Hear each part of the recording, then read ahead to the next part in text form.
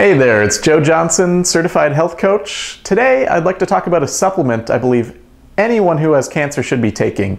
That is modified citrus pectin.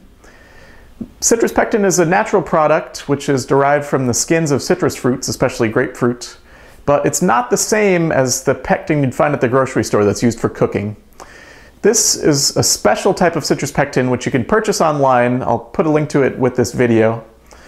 And the action of modified citrus pectin is to limit angiogenesis, or new blood supply, to the cancerous cells.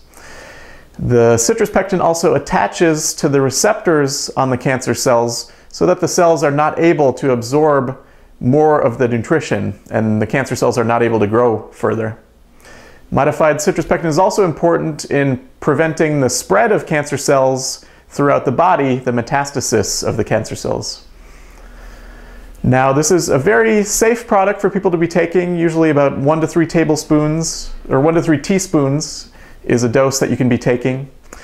And it really has a lot of other good effects as well. It can chelate heavy metals out of the body, can provide a detoxifying effect to the body, just a wide range of benefits. So modified citrus pectin, again, I'll post a link to where you can purchase some. And I would recommend, if you have cancer, you should definitely check it out. Thanks for listening, and I look forward to talking with you soon.